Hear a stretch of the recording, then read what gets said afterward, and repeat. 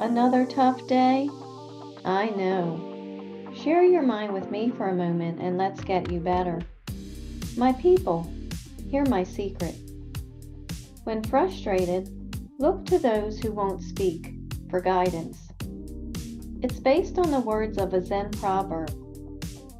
To be calm is the highest achievement of the self.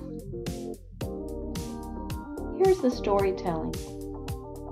Friends say I push them away when they are trying to help. To be calm is the highest achievement of the self.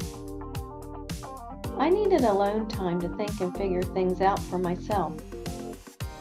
Once I had my own mind straight on how I needed to handle the situation, I was able to listen to another's perspective. The character trait that I improved was self-realization. And now the mindset.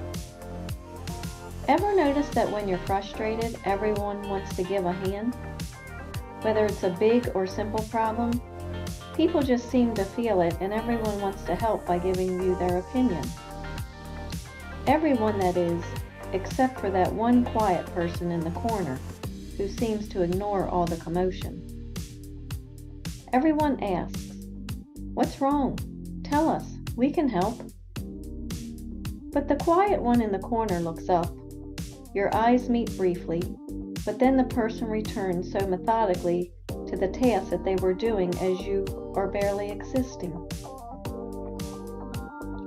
The others, however, continue the barrage. "I can help you," she says.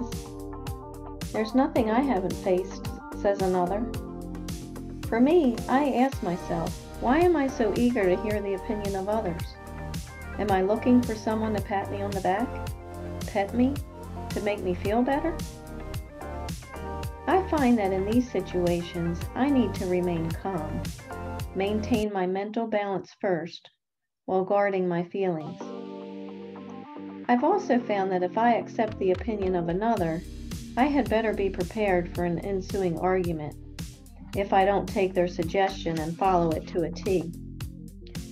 So I kindly thank them for their offer to help and let them know that I need to figure it out on my own.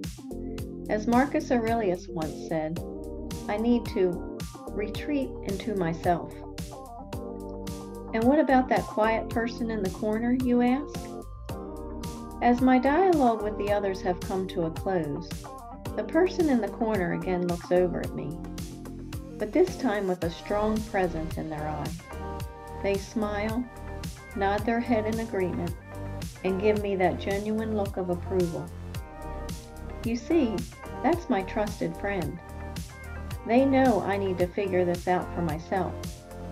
They're always there to listen, but unlike the others, will not speak unless asked. Thank you for sharing your mind with me. For your continued success, hear my secret. When frustrated, look to those who won't speak for guidance. Now relax and be as you wish to seem, empowered. I'm Lori Stith, the Stoicess, and I believe in you.